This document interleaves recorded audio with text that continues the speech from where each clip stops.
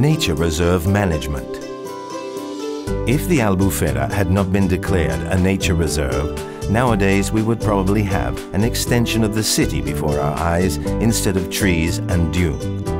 By protecting this area, rules were established in order to ensure its conservation. But the management of a nature reserve poses a major challenge. In protected areas such as the Albufera, different interests converge that must be harmonized.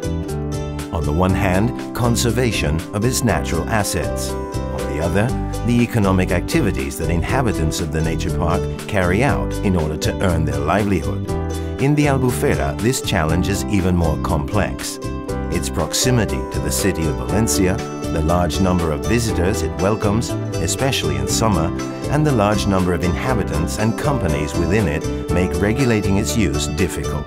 The regulations that govern the Albufera Nature Reserve are contained within the PRUG, or Plan for Governing Usage and Management.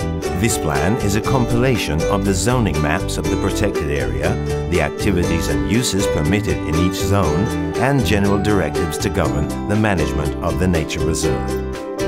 The responsibility for nature reserve management falls under the Autonomous Region of Valencia through the technical office in charge of running the Albufera. The main office is located in El Palmar, and it deals with permit applications and environmental surveillance, and is in charge of the nature park's governing body, which has representatives from the 13 local councils in and around the protected area, and bodies and organizations involved. Out of all the local councils represented on the governing body, Valencia City Council is particularly influential. Although it is not the largest in area within the nature park, the most valuable ecosystems such as the lagoon and the Devesa forest are located within its district boundaries.